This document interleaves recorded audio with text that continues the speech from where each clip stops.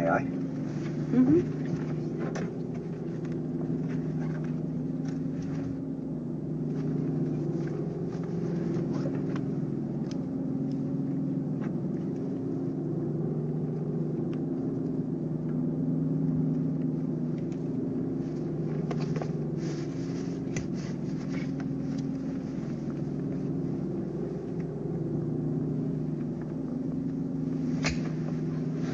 Merci.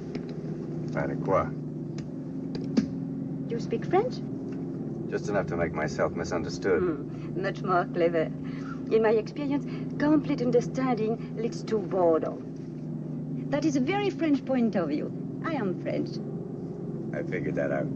I figured out you are American. Omaha originally, then Trenton. My name's Gregory Fitzgerald. Paris originally, then Paris. I'm Madame Francesca. I know. The natural waistline bores you when you're putting all your money on the long look. You think the American women will succumb? Certainly not. But I have to say something outrageous. Why? It is expected. Why do you make me so uncomfortable? Well, I'm sorry. I didn't mean to. You stare. No, not stare. Search. And your eyes are very blue. And you have a face like a man. Why? Doesn't everybody? I mean men. No. No, men look like mice or bats or owls. And sometimes like boys. But only rarely, very, very rarely, like men. Like you. You are married, of course? No. Divorced? No.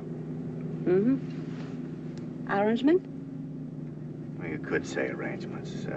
Not probably the way you mean, but certainly arrangements. Your fiancé is beautiful, I suppose.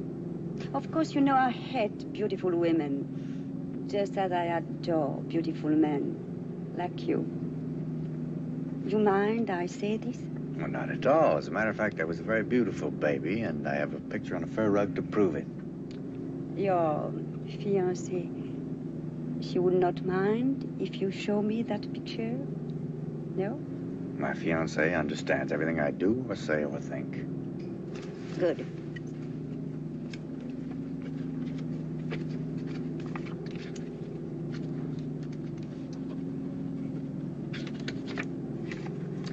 The front of the card, an invitation to my collection. The back of the card, my apartment in Paris.